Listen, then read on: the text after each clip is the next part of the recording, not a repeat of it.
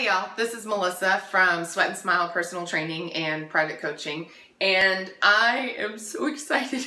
Like, I'm ridiculously excited about what I'm going to show you today. So I've been drinking Shakeology, which is a nutrient-dense protein shake meal replacement for 6 years now. It's what helped me lose 100 pounds and helps me with the energy to teach all my classes, train all my clients. And I've been using the Vitamix for 3 years now.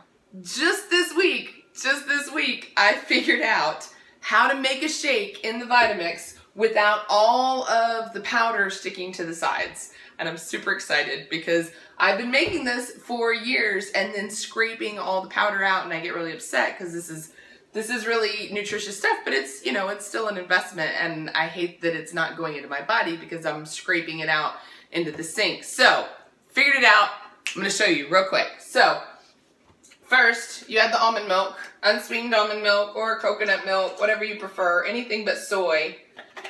And then I add the ice. Turn this on, crush up the ice.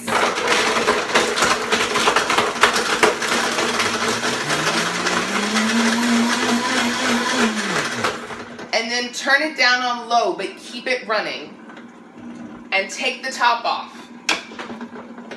Scoop in your Shakeology.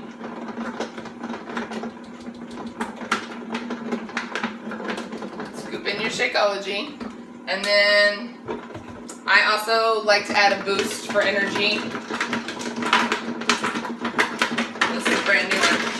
So I would get a brand new one.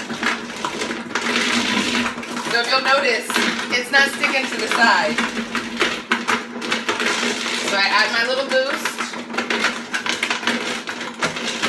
Let it run for a minute. Turn it off. Take the top off. Pour it in. Look at this. Like, it's all in the shake. It is not stuck to the sides. This is all just liquid here. It's not clumped on the side. It's awesome. It took me 3 years to figure it out, but now that I've shown you, you can do it. So go enjoy, and don't forget to sweat and smile, and of course, drink your Shakeology. Have a great day.